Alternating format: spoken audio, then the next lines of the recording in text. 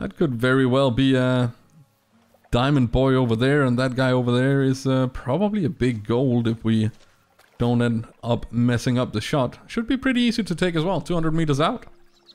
Get the 22 out, do a little plink in between them, get their attention, they're alert. Obviously this guy is going to be our main focus, so whenever he turns around, we shoot. And the other guy didn't even flinch. Come on, give us the side.